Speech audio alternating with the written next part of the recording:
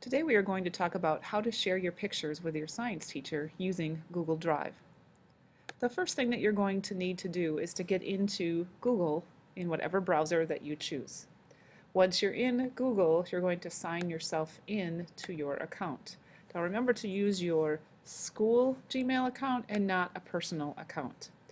Your school email is lastname.firstname@student.wsalem.k12.wi.us, and your password is WSSD followed by your lunch number.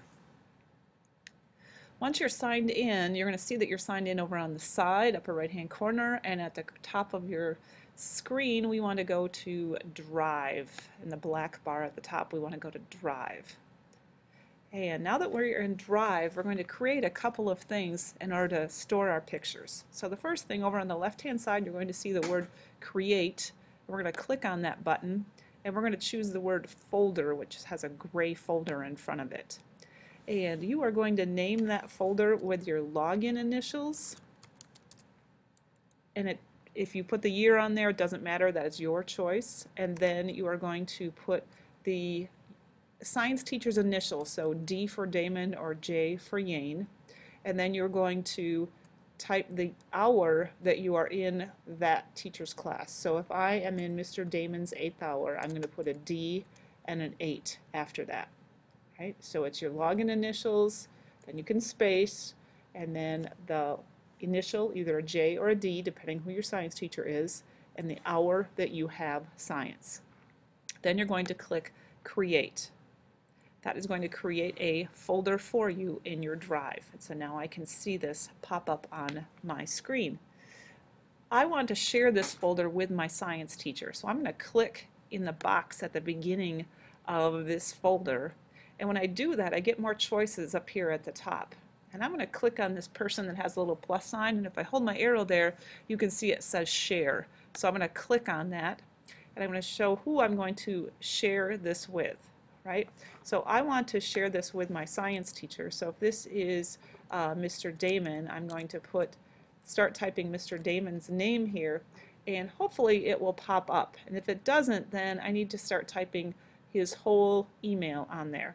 And so I'll go over both of these. So with Mr. Damon, it's damon.randy@wsalem.k12.wi.us. So it's very similar to yours, except it doesn't have the word student in there, right? For Mr. Yane, you're going to do yane.justin@wsalem.k12.wi.us. Now, underneath the person that you added, it says notify people via email. We don't need to do that. Mr. Damon and Mr. Yane don't need to receive a lot of emails, so we're going to take that check mark off of that. And then we are going to click on the Share and Save button. Now it says that you skipped an invitation, meaning we didn't send them an email, and we know that, so that's okay. We'll click OK on that. And now in this box we can see who we shared this with. So I have shared this with Mr. Damon. And if that is accurate, then I'm going to click Done. Now this folder changed. It now has a little person in it, and that's just showing me that this is a shared folder. Now I'm going to open up this folder. I'm going to do that by double clicking on it. And I know I'm in this folder because it says I'm in my Drive, and it says my name of my folder right here. So I know I'm in that particular folder. So next thing I'm going to do is upload my pictures. And to upload, right next to the Create button is the Upload button. And I'm going to click on that, and I'm going to choose Files. Now from this point you're a little bit on your own. You need to know where you saved your files, your pictures, that you need to show your science teacher. So you need to say, where did I save those? Did I put them in my desktop? Did I put them in my documents? Are they in iPhoto? If they're in iPhoto, I would scroll down and go down to Photos on the left-hand side, and then I would look for where those photos might have been placed, whether they be in some of my events or where those pictures might be. So I have some temporary pictures here that I'm going to load up just as an example. Now if I click once on a picture, it gets a blue square around it, but I don't want to spend a lot of time uploading one picture, one picture, one picture, because you're supposed to have 10 of them.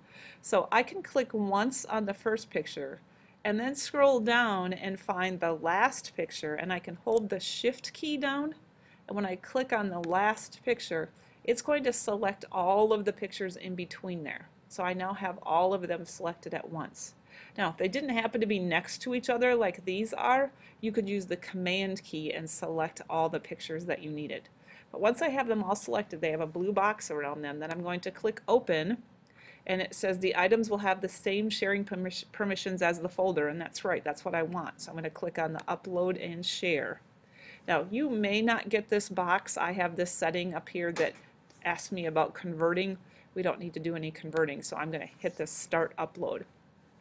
So right now, I have a box on my screen that's telling me it's uploading these pictures, and it tells me what percent. Once all of the files have been uploaded, it will say Upload Complete, and you'll see Uploaded down here. Then we no longer need this box, so I can close it so it's out of my way. And then I will see all of my images here, and they are within my folder that I have here. Now the beauty of this is, because we shared this with your science teacher is going to be able to log into his Google account, go into Drive, and see a folder with your login initials, and it's going to have all of these pictures.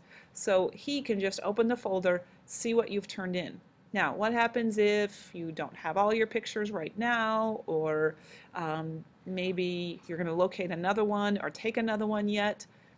It's okay, you can add pictures to this at any time, and the science teacher will automatically get those. So it automatically updates itself, which is a pretty cool feature. If I click on My Drive over on the left-hand side, I won't see the pictures anymore because they are in this folder. But if I need to get back and see those pictures, all I have to do is click on the folder, and it's going to show me each one of those pictures. And if I want to actually see the picture itself, I can click on it, and it's going to open up the picture and allow me to see this picture.